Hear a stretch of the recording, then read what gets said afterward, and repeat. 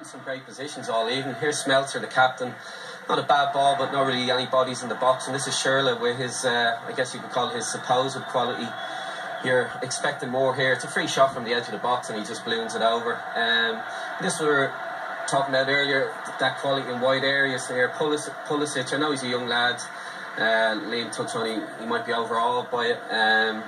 But yeah, he never believed in that shot there. Here, a bad free kick followed by an even worse wall, but a great save, you have to say. And here, again, Castro, probably a nosebleed out of position here. He's a central midfielder, but just that quality, the final delivery, that's how Real Madrid got their goal in the first half, and that's why Dortmund hadn't scored. So we have Royce on the bench. I believe he's suffering with a bit of man flu. He needs to get on.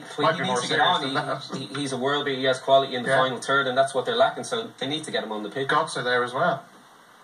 Well, more Royce. He's them areas that I'm talking about that he's going to be getting in. Götze's maybe more central, but in them wide positions where they've lacked that bit of quality, that's where I'd like to see maybe a Royce or a Moore. And Richie, do you fancy Dortmund to score? Like they've created, as we've seen, some good opportunities. I think if they can increase the standard, the kind of the final ball, and it'd be a bit more clinical up front, because as Damien said, they are getting into opportunities, and the game I think has been very entertaining. We said at the start we were hoping for goals, but both of them when they get on the ball are looking to play at pace. Both sides look dangerous in attack, but both look vulnerable in defence. So I think if you were in the Dortmund dressing room, if you assessed the performance in the first half, you would have to say that a repeat of it with a bit more quality up front, they'll certainly create goal scoring opportunities there. And as the lad said, whether or not Royce is well enough to take any kind of a part in the game, we'll see. Götze isn't on the bench, my apologies, I was looking at the wrong thing. How's this going to pan out now, Liam? Well, as the lad said it, they said it all, Darren.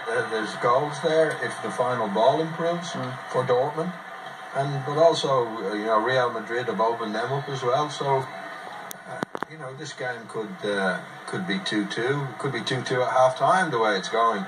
It's certainly an entertaining match, but I don't think Dortmund are looking like outsiders or dark horses anymore. I've kind of reviewed that decision. I think defensively they're struggling.